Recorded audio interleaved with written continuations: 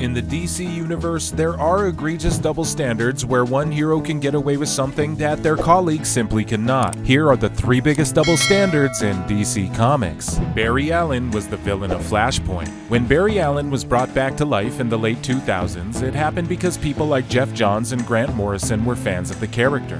When Johns was put in charge of The Flash, it eventually led to Flashpoint, which wasn't originally supposed to be an entire DC reboot, but plans changed on the fly.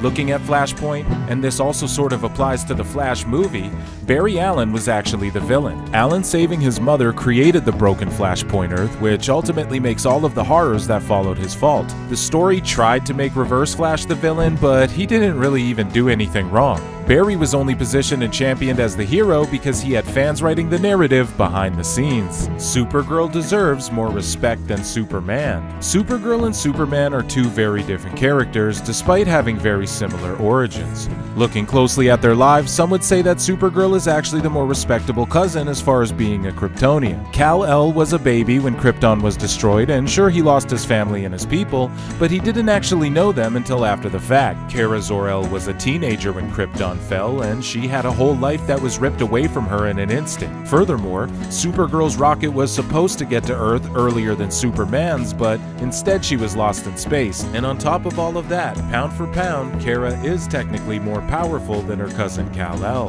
Batman treats the Justice League terribly. Batman is always sticking his cowl in other people's business, but runs around doing whatever he wants himself. Batman's relationship with the Justice League is a perfect example of this attitude. The Caped Crusader has betrayed the JLA multiple times over the years and even has plans of how he would kill them all, including himself if he or they ever went rogue. Bruce Wayne judges everyone harshly despite everything he's done and is willing to do to the League, and it's a glaring double standard that makes no sense.